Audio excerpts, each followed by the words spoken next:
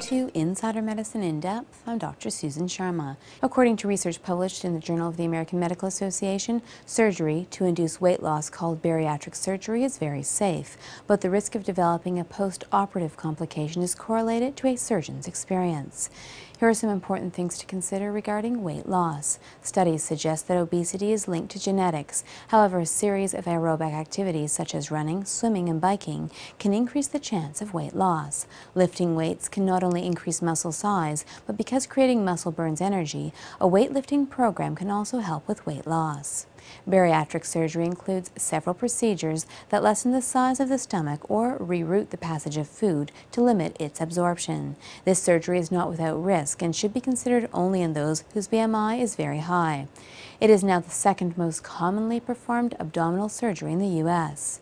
Researchers have shown that bariatric surgery can reverse diabetes and prolong one's lifespan.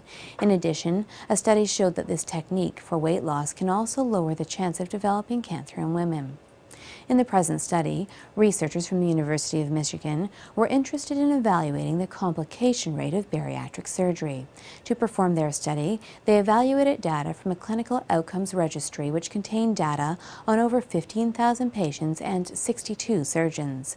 Overall, complications were noted in 7% of patients, but most were not serious and involved wound infections.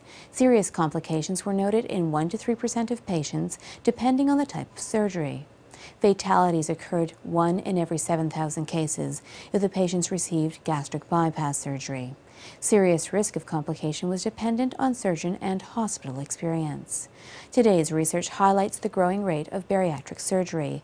While research shows that this intervention may have numerous long-term health benefits, it, like all surgeries, can be associated with serious complications. If you are considering having this surgery performed, it is important to be under the care of an experienced surgeon. For Insider Medicine in Depth, I'm Dr. Susan Sharma.